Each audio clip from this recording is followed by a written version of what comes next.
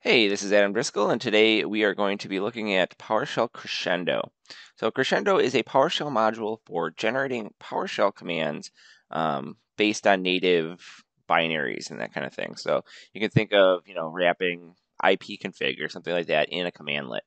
So what we're going to look at today is I have a couple sysinternal tools. I have Logon Sessions and PsExec here.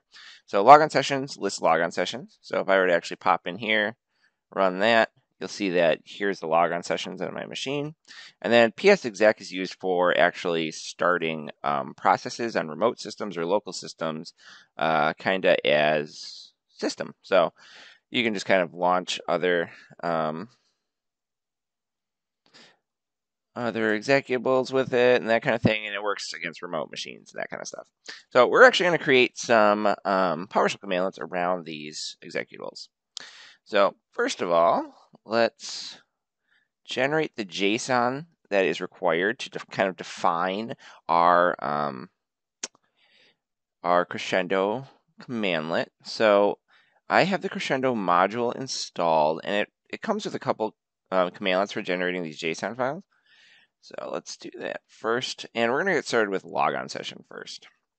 So this is kind of an example of a configuration that generates a Crescendo JSON file. I'm creating a new configuration. I'm setting the schema to the Crescendo schema. I'm creating a commands array. And then I'm setting up a new Crescendo command. So you can use new Crescendo commandlet to do that. And in this instance, I'm using verb get, noun logon session, and the original name, which is the executable to launch, is logon session.exe. So there's a lot of stuff that goes in this JSON file, which we will look at in just a second. So if I run this, it's going to turn that hash table into a JSON file for me. And let's pop open that. And now you can see we have this JSON file based on that new Crescendo command. So we have the schema set. So that's important because it provides IntelliSense. So it's nice to have that in there because you'll see as I'm typing, it's actually going to provide IntelliSense. So for example, this command only works on Windows. If I were to hit the control space for IntelliSense, it's going to pop up and provide that IntelliSense for platform. So let's kind of look through some of the features of this JSON file. So we have a verb, a noun, obviously the verb and noun for our commandlet, the original name, so that's the native command we're going to call. Original command elements, this is actually attribute or arguments we want to pass to logon sessions every time we run the command. So for example, with logon sessions, there's a banner shown and we need to accept the EULA. So we can include those directly in here to remove the banner and accept the EULA. So if I were to actually run logon sessions, I could say no banner, and now at the top, it shouldn't have a banner. Right, so you can see it just does the output. And yeah, I've already accepted the EULA, and that's why I don't have to do it again. There's other things like aliases, the default parameter set name, whether or not it should support should process. You can put the description of the commandlet in here, examples, so you can have like help-based things. And finally, you have output handlers. So one thing with most native commands is they output strings. So you can actually include output handlers to handle the output of these native commands.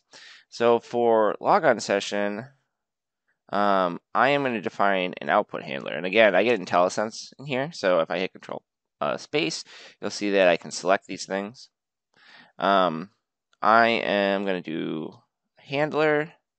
I'm going to do a handler type, which I'm going to do inline. But you can also do functions and scripts, so like external files. And I'm going to set the parameter set name to default. Now to actually like handle the output of logon sessions, what you need to do is you can consider this as like a script block, and arg0 will actually include the output of that particular command. And in this case, Logon Sessions actually supports CSVs. So I can output as CSV from Logon Session. And I just need to include that here. I gotta remember what that command is so I can get the help.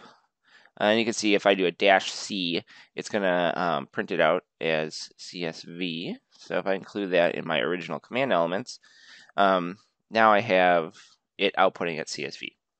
So next, now that I have like my JSON configured, I can generate a Crescendo module. So I could have one or more commands in here. I just have one command. But what I'm going to do is I'll pop into a new terminal here. And I'm going to call export Crescendo module. I'm specifying the configuration file, so I actually don't want to use psexec one yet. I am going to do logon session.json. The module name is going to be logon session. And if I hit enter on that, what you'll see is it actually generates a module for me. So I have the PSD1 that's been generated. It fills in some default information, and then it even includes the command for the function export for my get logon session, and then I have this logon session.psm1. So inside here you can see it's just an auto-generated commandlet based on that JSON. And it even includes like help and stuff from the commandlet or the native app. And if I were to actually import this module, so if I do import module, oops, I want to do logon session.psd1. And now if I do get logon session, should have get logon session. You can see here that it ran that native command, and what's cool about this is that it actually created objects because I had that output handler, and it took that CSV and returned these logon sessions. So if I wanted to, for example, just get the SID from those logon sessions, I actually can access those variables. So in that way, it's really cool. It generated this PowerShell module and wrapped this this logon session exe and output objects with just some tweaks to that JSON file. So let's look at another example. This is going to be based on psexec. So with psexec, it has some things that we want to include as parameters. So obviously we need to pass in the exe we want to launch, potentially the computer name we want to launch, and then I'll include another property for running a system. So again, we're going to create a new script or a new configuration based on this new Crescendo command. I'm going to call this start psexec. Again, I'm including the schema, and I'm setting the original name to psexec. So let's run that guy.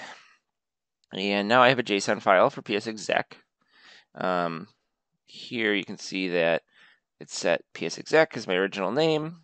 Again, this only works on Windows because it's a Windows sysinternal tool. And it's just default. So in this case, I'm not going to worry about the output handlers. If you leave it as default, it's just going to output as strings.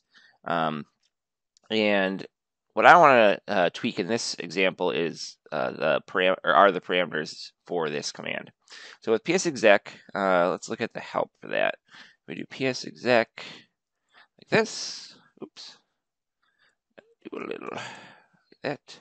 You can see that it has a bunch of parameters. We're going to specify the computer names, a file if we want to specify that. We're going to specify a command to run, and then we're going to specify arguments for the command, and there's a whole bunch of other things you can specify.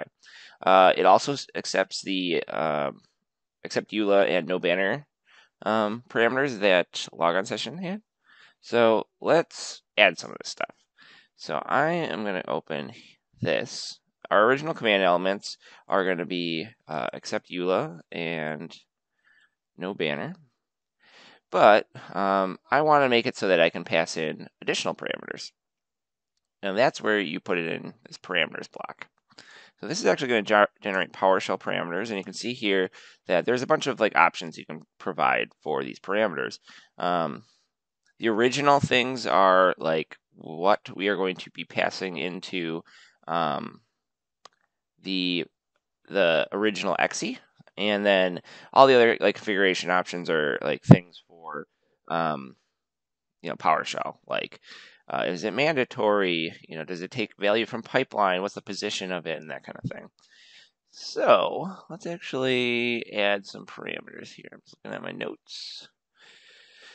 All right. The first parameter I'm going to add is for computers. So computer doesn't actually have like a parameter name on PSExec. It's just like a positional thing. So I want to put that in here. And what I'm going to do is I'm going to do parameter type, and that's just a string. So we're going to accept a string for that. The original position, if I can get some ItalicsSets here, original position is 0. So if we look at how PSExec works, like this is the 0th position is the computer name. And then I want to name it computer name.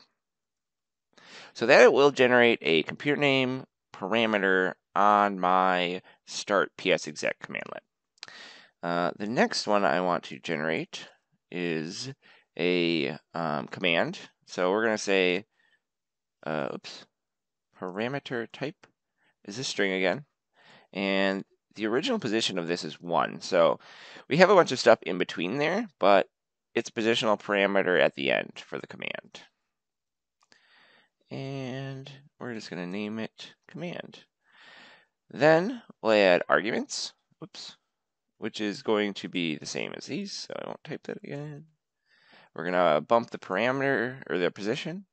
We're going to say arguments.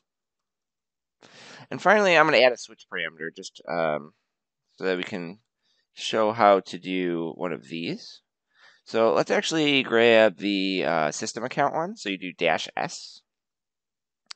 So what I can do there is parameter type, and we're going to do switch. We don't have to set the original position. We can set the name though, and we're going to call it system. And then the one thing we do need to set is the original text, or original name, I mean, is -s. So if we want to do system, we're going to specify switch on our commandlet, but it's actually going to translate to -s for PSExec. All right, so now let's go ahead and generate our module. So just like I did with the previous one, let's open up our terminal. Should have, actually I think it was in here. So yeah, we'll do that. Oops, do that here. And I am going to generate a PSExec module. So we'll take that, PSExec. And now, when we go look at our folder here, we'll have a PSExec module, and you can see it generated this start PSExec commandlet, and it has the parameters that I defined. So it has computer name, command, arguments, and system.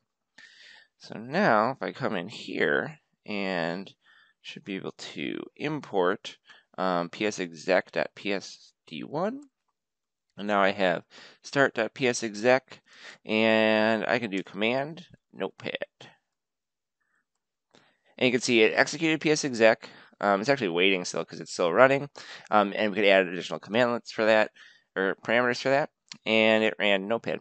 So that actually was run with PSExec. And it, took all the parameters that we defined, and even the kind of the original parameters, which were defined up here, and ran PSExec. And I didn't really need to know that much about PSExec, and it's more discoverable this way, obviously. So with start PSExec now, I get IntelliSense, and I can see the parameters. It actually auto-generates some help.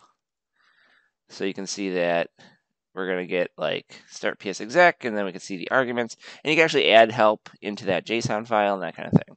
So Crescendo is a really cool way to kind of generate PowerShell modules around native commands. So definitely check it out. And I'd be real curious to see kind of some Crescendo modules coming up. And what's cool about Crescendo is it doesn't require Crescendo being installed. It generates modules that work by themselves. So you can see here that we have pretty much just a PSM1 file that's standalone. And then you could ship this maybe along with your exe in this case or something, and provide a cool PowerShell experience for your native commands. So if you like videos like this, definitely subscribe to my channel for more cool content.